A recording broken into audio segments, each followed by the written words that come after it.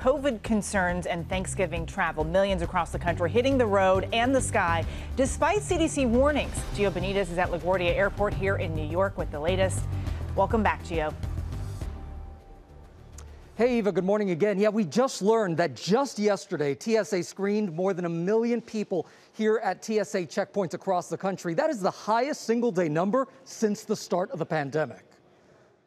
This morning, more than 6 million people hitting the skies since last Friday for Thanksgiving. More than 50 million expected to travel by car and plane. Some airports packed despite that CDC warning to stay home. Some Americans, after enduring lockdowns for months, are looking for human connection this holiday season. Family is so important right now, and having the support and being there for one another.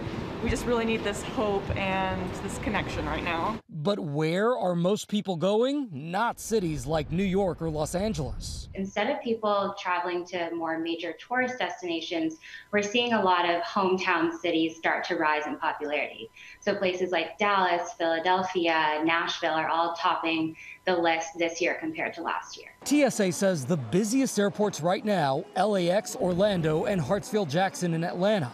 And the busiest travel day is still days away. Probably the busiest day of the entire weekend, not unusual for long weekends, is going to be the Sunday, the return day.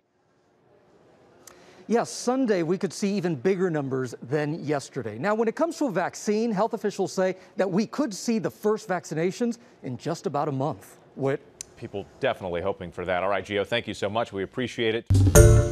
Hi, everyone. George Stephanopoulos here. Thanks for checking out the ABC News YouTube channel. If you'd like to get more videos, show highlights, and watch live event coverage, click on the right over here to subscribe to our channel. And don't forget to download the ABC News app for breaking news alerts. Thanks for watching.